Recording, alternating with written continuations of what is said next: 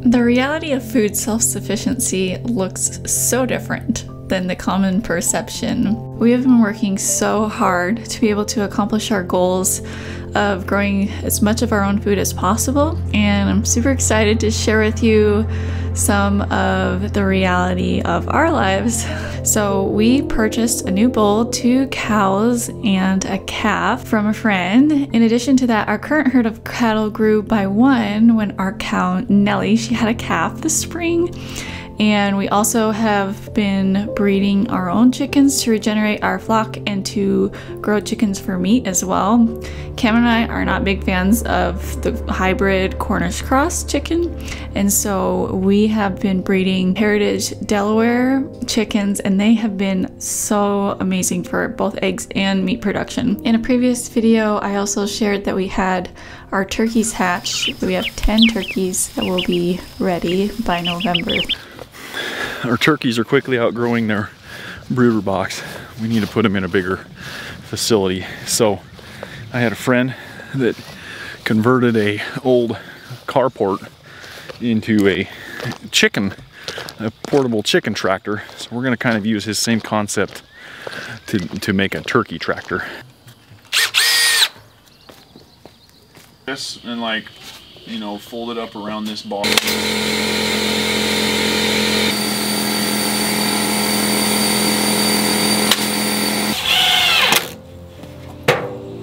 I grow a lot of cover crops in the garden to build and enrich soil life and health. When they start to flower, we crimp them down and then cover them with tarps to get them to die before planting our main vegetable crops in them. So we use a homemade crimping tool, and each year it ends up being something a little bit different. This year, Cam just found this metal pole that we used to crimp the crop down, and last year we used a T-post with the string. So crimping down cover crops works better the more weight that you have on it, so that's why Cam and I tag team this job. It's always a little tricky to get going at first because you need to be coordinated and then synchronize your steps, kind of like you're doing a dance.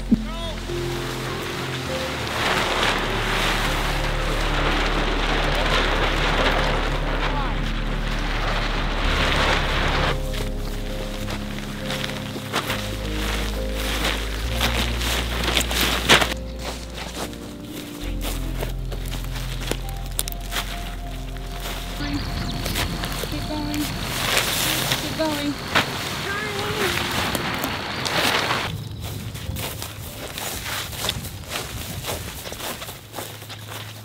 It has been 9 days since we laid down the tarps. I just checked the other day and the cover crop underneath is brown, which means it's ready for the tarps to come off.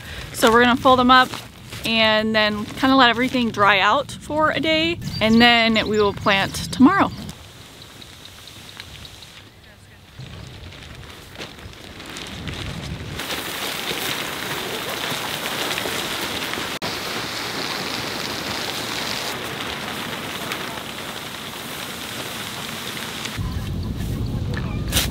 Ooh, this is good soil.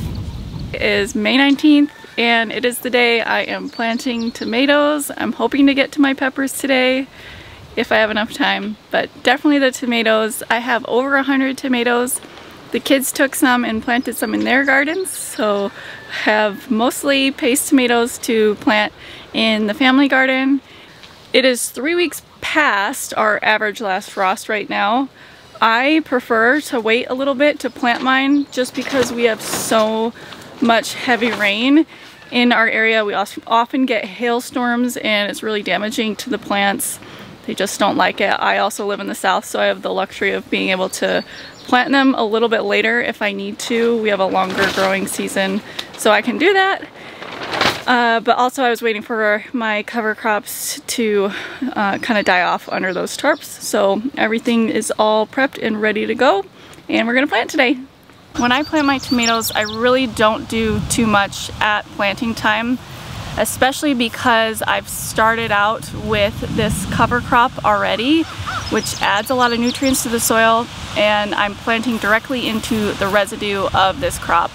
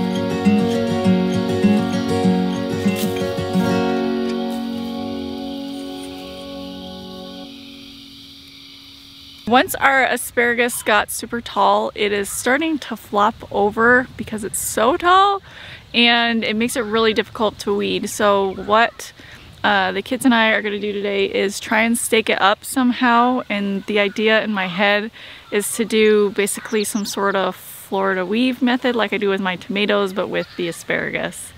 Not really sure how that's going to go down, but that is the plan.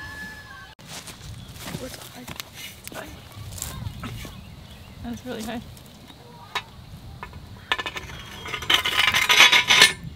Fingers.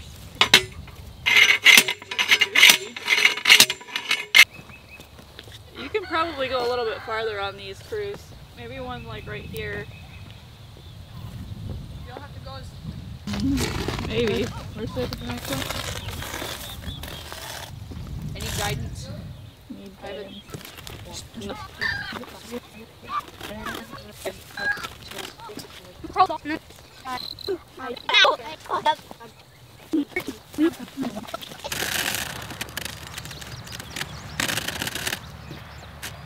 Okay, now we need to lift those ones up. Yep. This is a giant spawn. Oh, that's wet too. It's working. It's gonna create a little bit of shade, I think, on these two rows, which isn't a big deal because in this row I've got stuff that I actually want to have shaded, so it's not gonna be a problem at all.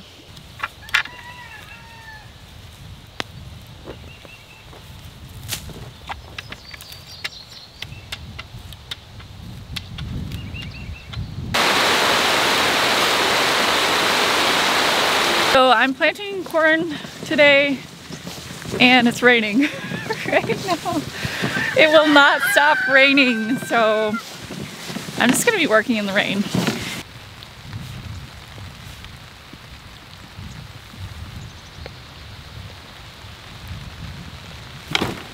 I decided to deviate off my original garden plan for this year. I had planned on 400 row feet of corn, and I just checked my freezers and our corn is like at 5 or 6 pounds left. We got 50 pounds for the year that we froze, and then we ate a lot fresh too.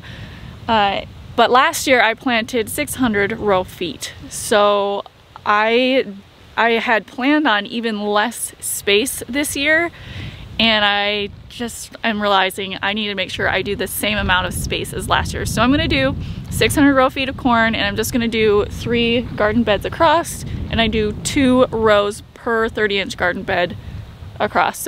So this heavy cover crop behind me was the winter rye, hairy vetch, and crimson clover. It's a very heavy mulch. It's gonna be difficult to direct seed in.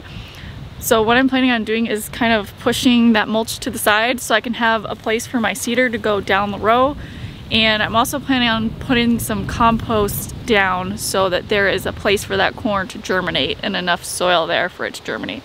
And then in these other 2 rows, these were peas and oats. They break down super fast and there's a lot less material there, so they'll be easy to direct sow into. Great, now I'm not going to be able to wear these. When you're wearing boots and the non-waterproof stuff gets wet, that soaks down in your boot, so now my boot soaks. It has been raining literally for 3 days straight, and the sun is finally out. I picked a good day to come out. I thought I was going to be working in the rain, and then it just all cleared up, which is pretty magical. And this experiment that I'm doing, I have no idea if it's going to work, but I'm going to keep going on this and go all the way down the row and see how much I can get done today because the weather is nice. Heavy. So is Dad coming back soon? No, he's got a late meeting. Yep, I got it.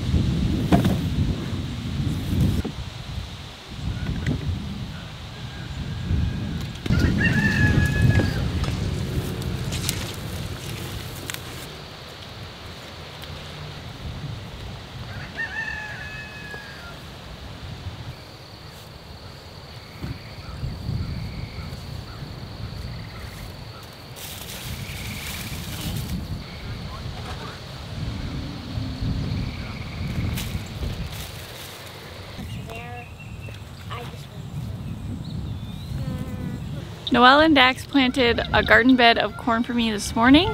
They planted the one with all of the mulch on it. I was really afraid my earthway cedar would not make it through all of that mulch, so they just hand planted that.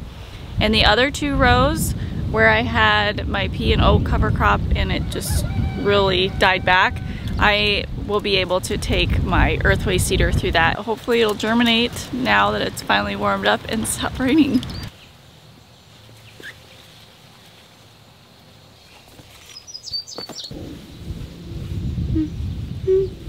A really nice clean surface.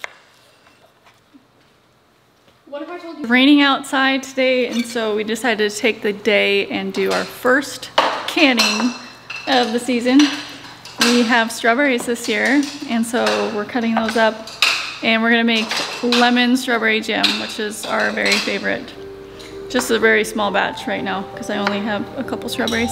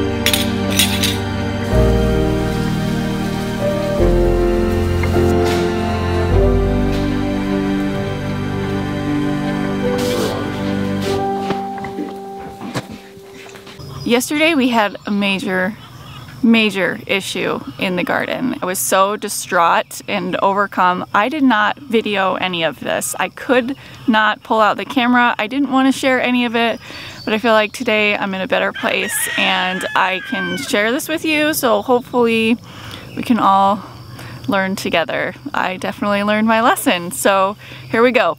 So yesterday I came out to my tomatoes and a lot of them were flopping over, like really droopy, and not like they hadn't been watered. It had rained for 4 or 5 days straight, and I was like, I think they are too wet. So I put my hand down in the soil, and down in the soil it was like they were sitting in a pool of water. The soil was just not draining. Previously, when I created this garden, all of the beds were mounded up and raised, and over the last 3 years that we've done this garden, they have sort of leveled out, and I thought it would be fine, but it wasn't fine.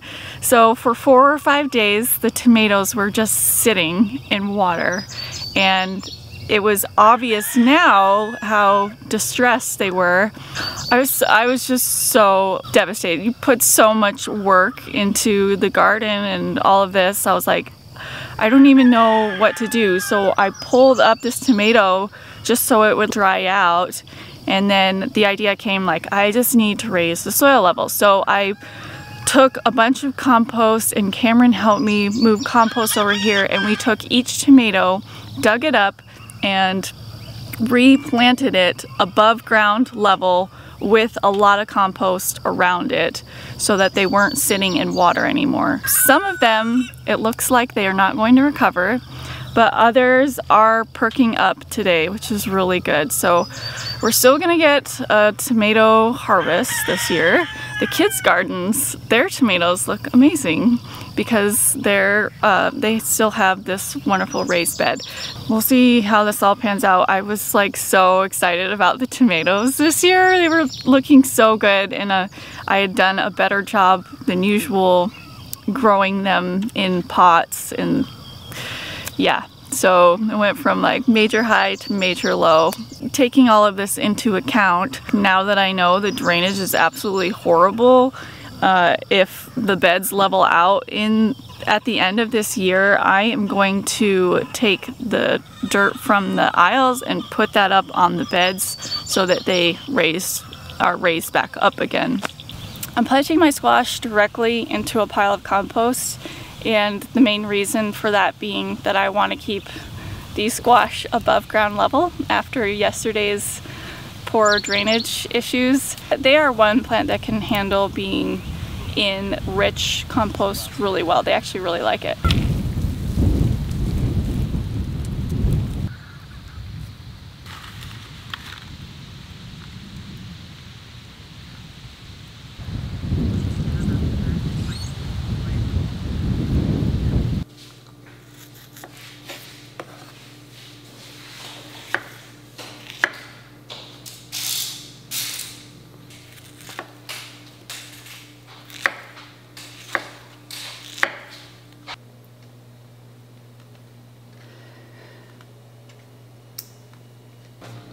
Last night, Gave my tomatoes the weekend to see if they would recover, and some of them are and some of them aren't. It looks like I'm going to lose about 50% of the tomatoes. I'm going to be pulling out plants today, and I just need to roll with the punches here and move on. Some of them actually did perk up a little bit, but they almost look like they have the start of a blight, which I do not want in my garden either. So I'm actually gonna pull those too, or maybe trim them back. I'm not sure. I have some alcohol that I brought out here with my knife so that I can prune off things that need to be pruned off, and then clean my tool as I go along so I don't pass anything to other plants. That's also an option.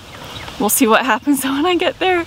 And what I'm thinking I'm gonna do is, number one, I'm gonna make sure I baby the tomatoes that I have left. Number two is I'm gonna start another tray or two of tomatoes. We're right at the end of May. So it's really late in the season for me to be starting tomatoes. I've never started tomatoes this late, but there's still a chance that they could produce, and I'm willing to take that chance. Nothing to lose at this point. So I'm gonna start a couple more trays of tomatoes. I also have some volunteer tomatoes around that have popped up around where I had my tomatoes planted last year. And thankfully there are still some left. I weeded some of them out as I went along the season, but there's still some kind of here and there.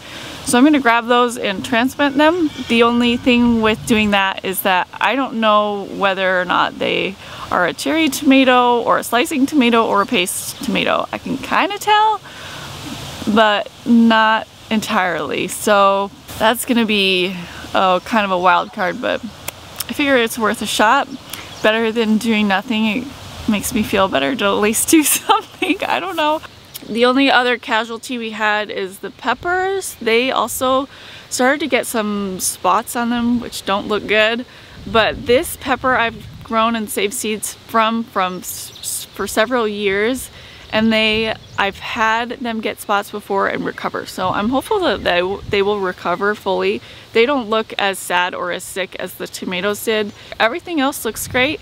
We're having a good harvest of our peas and strawberries, and the cabbages look good, celery is looking good. So all of our other crops look good. Just had a major problem with the tomatoes this year, but hey, live and learn.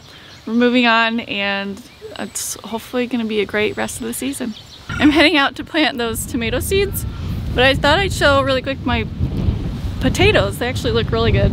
Over here, I had Cam drop me off a bale of hay. I don't know if you can see it back there, so that we can cover these with hay, because now is the time to bury them deep They do not like heat.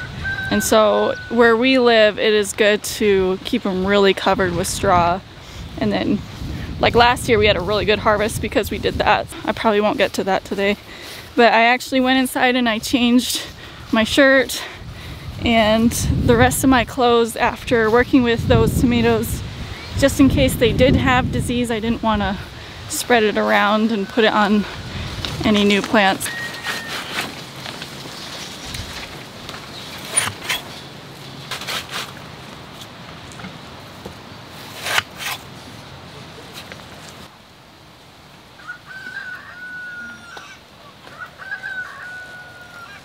The freeze-dried strawberries are done and they are so good.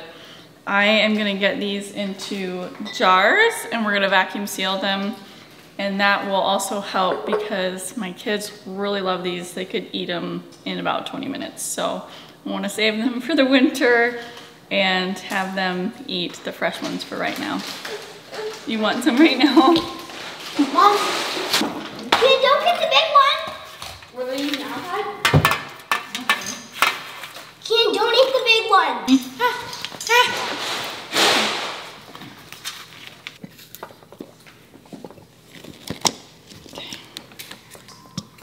You're welcome.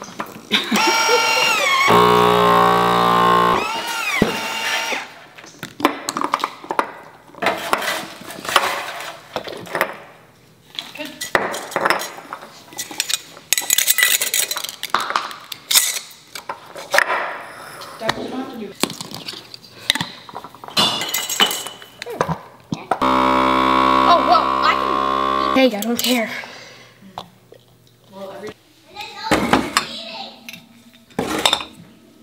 I went around my garden and grabbed all of the volunteer tomatoes that I could find so far, and I'm already up to 15, and I still saw quite a few more out there actually, but I'm trying to grab the ones from the tomato rows last year that were paste tomatoes.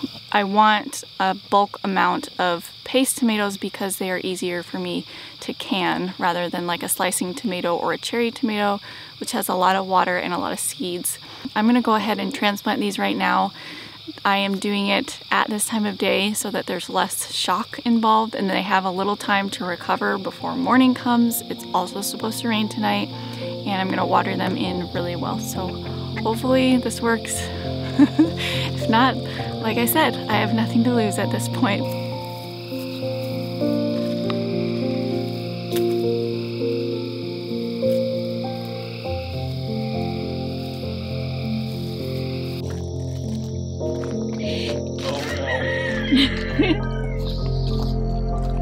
Oh, wow.